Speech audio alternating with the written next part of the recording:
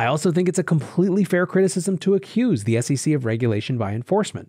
It seems vanishingly simple to give their specific legal logic around particular tokens, but they don't, because that opens themselves up for challenge in a way that would be extremely time-consuming and costly. They seem content to move on their merry way, going after the biggest infringers and supporting the agenda of others like the Treasury Department, which makes me increasingly think that the issue isn't Gensler or the SEC being out to get crypto, but instead just the simple lethargy of bureaucrats. Welcome back to The Breakdown with me, NLW. It's a daily podcast on macro, Bitcoin, and the big picture power shifts remaking our world. The Breakdown is sponsored by NYDIG and produced and distributed by CoinDesk. What's going on, guys? It is Wednesday, October 6th, and today we are talking about why it's clear now, or it seems clear at least, that Gary Gensler's SEC has no plans to ban crypto. Now, in some ways, this is a silly theme for a show. First of all, there's not really been much of a concerted call to ban crypto. Certainly, there is a huge amount of regulatory discussion around it right now. But also, especially when it comes to Bitcoin, it's pretty clear that there's no real way to ban it. You can only ban your citizens from the Bitcoin network. That's what we're seeing in China. But of course, it is the example of China that has people asking this question, concerned with this question right now. Is it the US government's intention to eliminate access to these new technologies for its citizens? Folks like Ray Dalio have continued to say that as they got big enough, of course, the government would bring the ban hammer down. But over the last week, there have been a couple high-profile testimonies from important macro-political economic figures that have suggested that that is not the route that the US is going. The first, of course, came last week during questioning of Jerome Powell, the Federal Reserve Chairman. Congressman Ted Budd from North Carolina pointed to comments that Jay Powell had made over the summer, that one of the things that recommended a central bank digital currency to him is that it would negate a lot of the uses of cryptocurrencies and other private digital currencies. Powell said that even in that moment when he gave that answer back in the summer, he knew he had misspoken, and that what he was saying is that digital currencies could do a lot of the things that people were excited about, but that didn't mean that he meant that he thought we should be trying to get rid of those digital currencies. Well, yesterday, it was Gary Gensler, the SEC chair's turn to have that sort of discussion with Congress. Let's listen first to Congressman Ted Budd again, who brought the same line of questioning that he gave to Powell to Gary Gensler. China's been on a war path against cryptocurrencies, it seems, since 2013. And we've seen them implement bans on mining, initial coin offerings, cryptocurrency exchanges, and in their most recent move, an outright ban on cryptocurrencies themselves. So, Chairman, do you support what China has done, and is the SEC planning on implementing similar bans? I'm familiar with a number of the things that you mentioned in terms of the People's Republic of China. I think our approach is really quite different. And it's a matter of how do we get this field within the investor and consumer protection that we have, and also working with bank regulators and others. How do we ensure that the Treasury Department has it within anti-money laundering, the tax compliance, and of course, the financial stability issues that stable coins could raise as well. But no bans that you're interested in implementing via the SEC, as China has done, really to funnel everyone through their own digital currency? No, I mean, that would be up to Congress.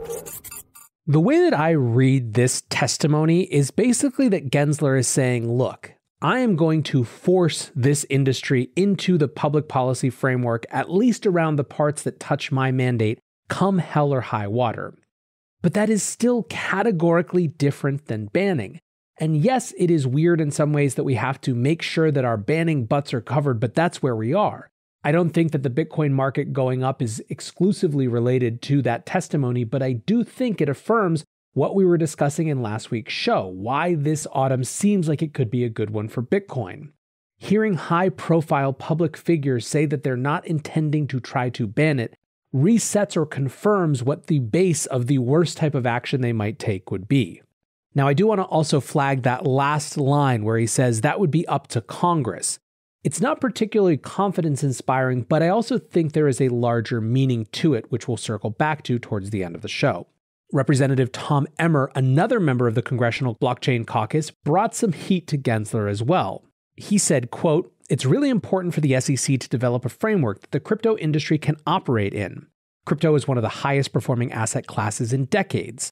Retail investors got into this space before institutional ones, and your job, the SEC's mandate, is to protect investors, maintain fair, orderly, and efficient markets, and facilitate capital formation. When you make conclusory public statements and regulate through enforcement action, you jeopardize that mandate." Emmer was clearly not satisfied with the answers he got from Gensler and later tweeted a thread that said, "Gary Gensler thinks that most cryptocurrencies are securities. Let's indulge his line of thinking for a moment so we can see how harmful it is to everyday investors. Let's say someone who issued a token agrees with Chairman Gensler and wants to register it as a security with the SEC. Once registered, can this token trade on the NYSE or NASDAQ? No. Can a broker-dealer like Charles Schwab deal in a digital asset that has gone through SEC registration? Would they be able to trade these digital asset securities and custody them? No. If Gensler deems a coin with a $1 billion market cap and tens of thousands of investors a security, what happens to those investors? The value of the token will plummet and retail investors won't be able to trade it. Clearly, there is no path for digital asset securities to be traded anywhere. So it is clear that retail investors would be hurt by Gensler's actions. Gary Gensler, step out of the way." Unsurprisingly, most of crypto Twitter agrees with Emmer and disagrees with Gensler around this idea of securities designation, and the logic, if you look at just tweets from yesterday, is something close to what I've shared before. Texas Low Voltage tweets, "Please be mindful that the retail investors made this space what it is today. Going forward, we should not be locked out in the name of investor protection. Regulations will help grow the industry, but I don't know anyone in crypto that is asking to be protected." Irish Tiger 15 goes farther and says, "I opt out of protection. The world has changed and people can buy stocks or crowdfund or buy crypto through platforms at as much or as little as they want, depending on their own assessment of risk versus reward." I tweeted last night something that I genuinely feel, which is that I just can't get over Elizabeth Warren's comments from a couple weeks ago when the example of who she held up as needing investor protection was an investor who bought Ethereum on a Monday night only to see its price crash on a Tuesday and be desperate to get back onto Coinbase that Tuesday to sell, only to find Coinbase down.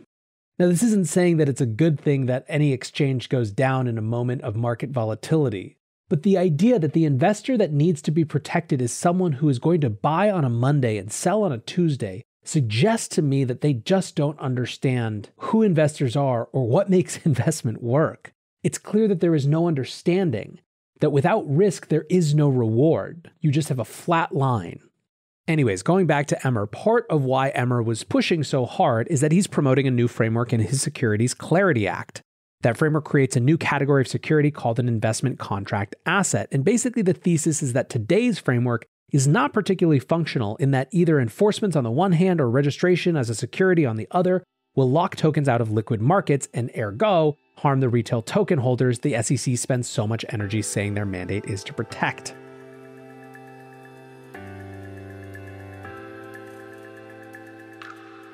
This podcast is sponsored by NYDIG, the institutional-grade platform dedicated to building a more inclusive financial system through Bitcoin.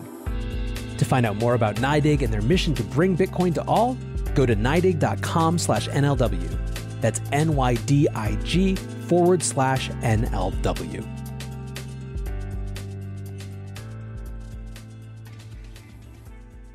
Emmer is not the only one pushing a different type of regulatory framework.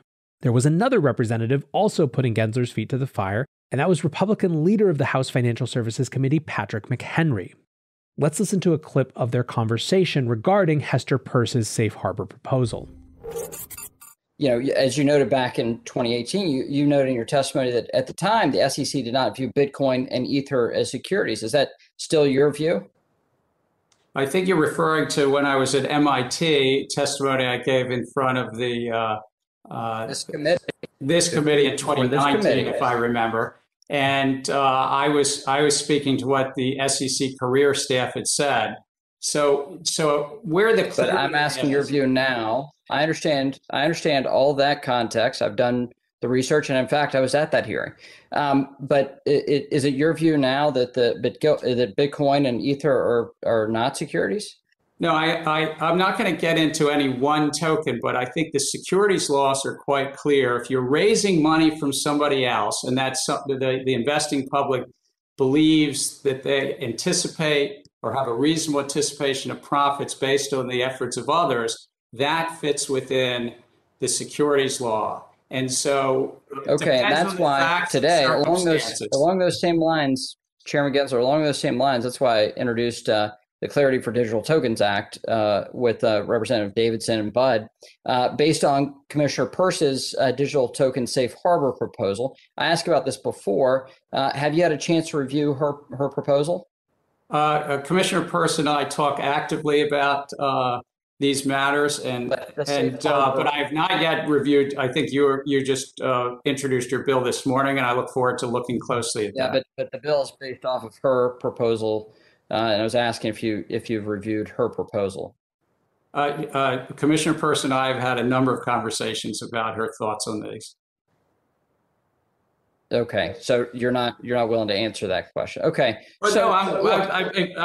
she and I have talked about her thoughts on this around a potential safe harbor. I think that the challenge for the American public is that if we don't oversee this and bring it in investor protection, people are going to get hurt.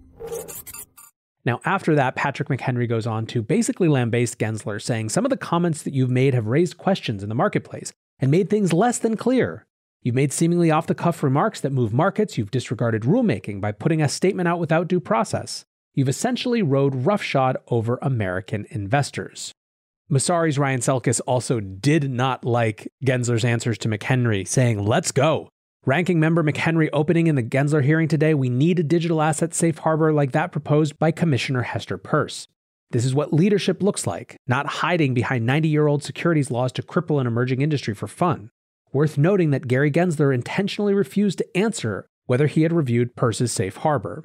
A slippery deflection to say he and Peirce talk regularly about crypto without acknowledging that he's read the safe harbor language itself. McHenry pressed and exposed the doublespeak.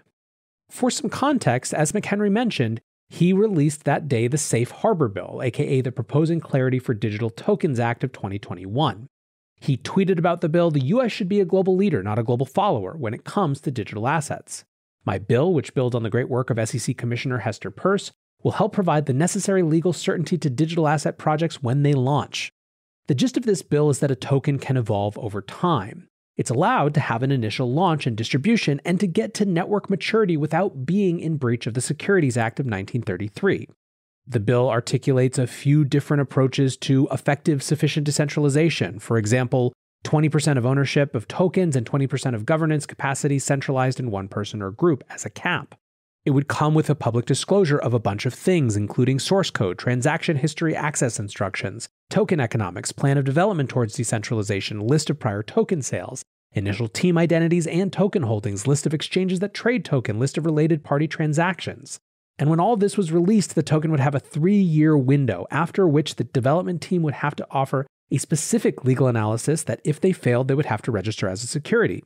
That legal case would need to include things like a demonstration of participation in development or governance of parties outside the initial development team, discussion of how the initial development team has more limited influence on governance than at launch, with specific reference to lack of ability to influence the price of a token, confirmation that there is no outstanding private information, description of dev team's ongoing activities, description of how tokens are utilized in the protocol, and an explanation of how the initial dev team will continue to be focused on tokens use and not price appreciation. Congressman Warren Davidson also asked related questions around when a network would become sufficiently decentralized for someone like Gensler. At Crypto Law US tweeted the full clip of Warren Davidson's questions to Gary Gensler.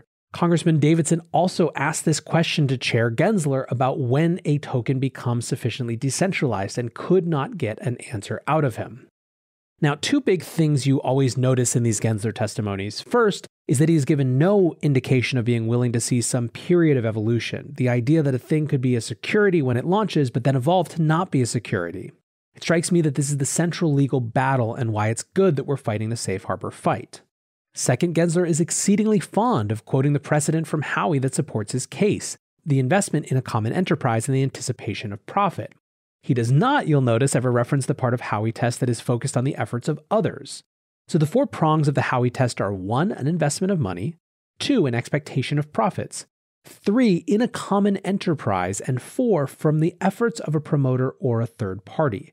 It is that fourth part that is the trickiest when it comes to some of these new types of crypto networks. The fourth part assumes that the people who are buying tokens don't have involvement in creating the network, in maintaining the network, and making the network what it is, that they have no hand in the common enterprise. And this is where it gets complicated. This is certainly not to say that every terrible shitcoin out there has a strong network where the people who hold the token are actually network participants. But there's a reason that Gensler never brings up this fourth prong of the Howey test, is because it's the one where there are the clearest and biggest questions around whether this framework really can apply to a new type of asset. But at this point, let's zoom up and out. The SEC has been the office with the greatest scrutiny from crypto for the last half decade because it has said everything is a security, and it hasn't been willing to engage with proposals like the safe harbor. Basically, they've been up in our face, so we've been up in theirs. The reality is that there are many regulatory bodies who have a big hand in crypto. How many of us really started to get to know what the Office of the Comptroller of the Currency did only last year, when Brian Brooks, the former general counsel of Coinbase, went in and actually started making it work for the crypto industry, at least for a time? Now, when it comes to the SEC, I clearly have issues with the way we think about investor protections, or rather they think about investor protections. Anyone who's listened to this show for more than 1 or 2 definitely has heard that. I also think it's a completely fair criticism to accuse the SEC of regulation by enforcement. It seems vanishingly simple to give their specific legal logic around particular tokens, but they don't, because that opens themselves up for challenge in a way that would be extremely time-consuming and costly. They seem content to move on their merry way, going after the biggest infringers and supporting the agenda of others, like the Treasury Department. Which makes me increasingly think that the issue isn't Gensler or the SEC being out to get crypto, but instead just the simple lethargy of bureaucrats. He's basically saying in every testimony, look, they all look like securities to me. If you don't think so, Congress, you go figure it out and then tell me what to do. Now, a cynical take is that he's not doing the work to engage with alternative thinking about all of this, such as that of Commissioner Hester Peirce. A charitable take, though, is that Gensler is right that ultimately it's the job of Congress to decide on new frameworks for these types of significant changes. Indeed, that's why it was so frustrating during the infrastructure bill process when we learned that it was the not-so-invisible hand of the Treasury Department having their way with this bill that was supposed to be written by elected officials who are accountable to their constituencies, rather than appointed officials who are not. Look, there are bills clearly everywhere now with new approaches to how we regulate crypto that are running through Congress, but the issue is getting them voted upon.